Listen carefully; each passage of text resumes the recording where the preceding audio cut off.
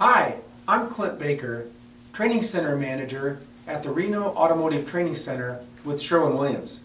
And what we're going to learn about today is how to take apart a formula to better understand how neutral colorants and chromatic colorants affect the formula. We're going to see how we can affect the lightness, the saturation, and the hue of a color formula.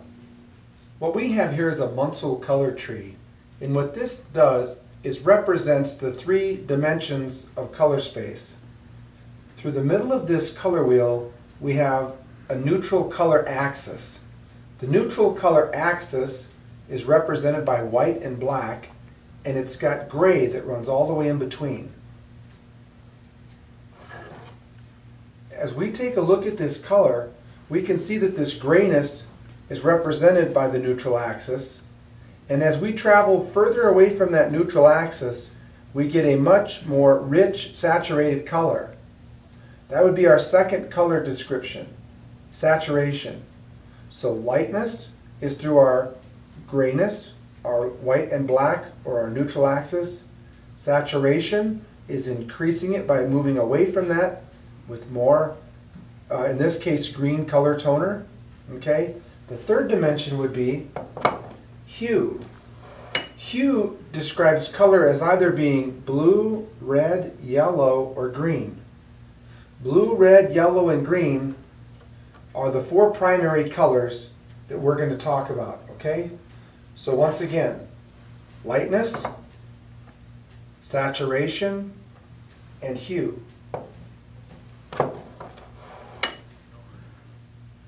What we have here is a graph representing the neutral lightness axis of the color wheel.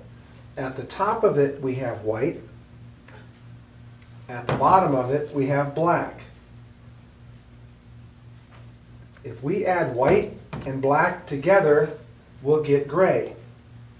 This is the neutral gray that represents the color that we mixed up earlier. I'm just going to put some of our gray paint right here in the middle. And we learn that if we add white to this gray, it will lighten our color. If we want to lighten it a little bit more, we add a little more white, and a little bit more, and a little bit more, and we can dramatically affect the grayness of this color, okay? If we're going to darken this, what we would do is add black. Just a little bit of black will darken it. A little bit more makes it darker yet. A little darker, and a little bit darker. So what we have is gray that can either be lightened or it can be darkened with either the white or the black. And that represents our neutral color axis.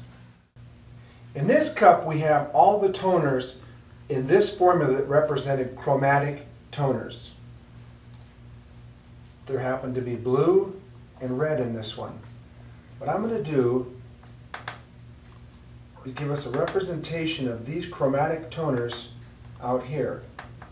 Okay? Before we start though, I'm going to take this gray, the neutral color, and I'm going to add it to our chromatic color, and we're going to see what color we actually have. What we should have is a pretty close representation of the blue color that we originally chose. We've just broke it down into its neutral and chromatic toners. Okay? As we compare this to our prospector chip that we looked at earlier, we've got a representation of what it is. So what we're going to do is put this blue right in the middle here, and we're going to learn how we can affect that color. Alright?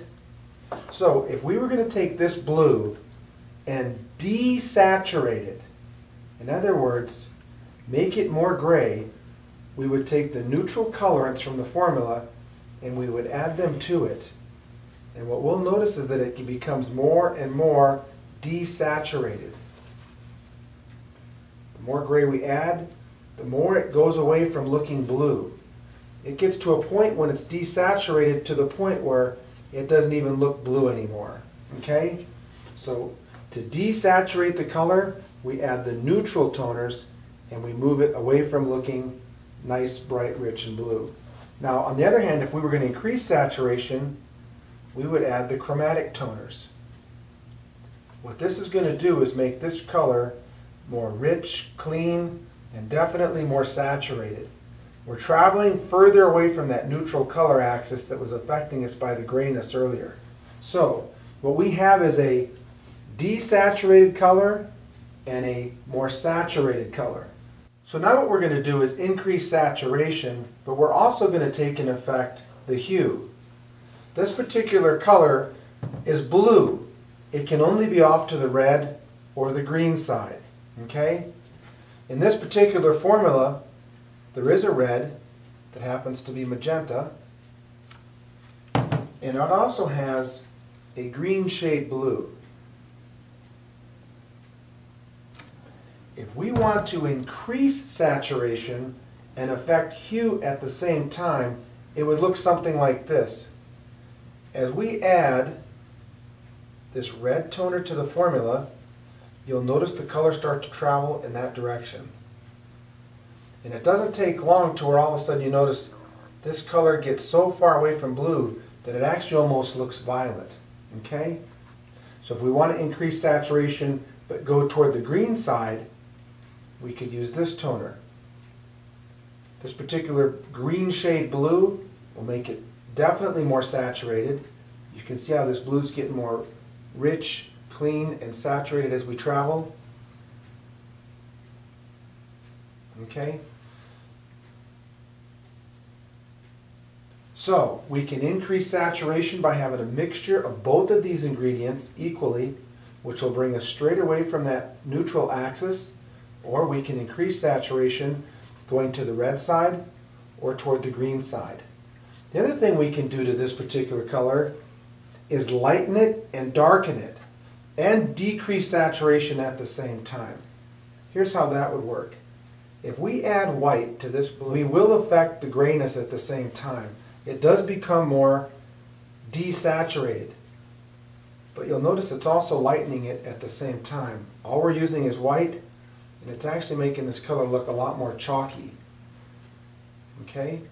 So what we've now done is we've desaturated this color and we've lightened it. Okay? If we want to desaturate and darken it, we would add black. It doesn't take very much black at all to affect this color. So now what you're seeing is it's getting very dirty looking. It's making it darker and darker and darker. In just that little bit of time, we've moved it from blue all the way to looking black with just very little black. So the lesson learned is this.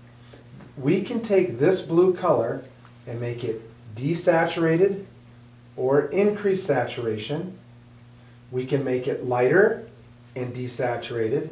We can make it darker and desaturated. Or we can increase saturation and move it toward the red side. Or we can increase saturation and move it toward that green shade blue side. So to recap what we've learned today, we learned about neutral and chromatic toners, and we learned about the three main characteristics of color adjustment: lightness, saturation, and hue, and how we can use this information to help us better adjust a color formula.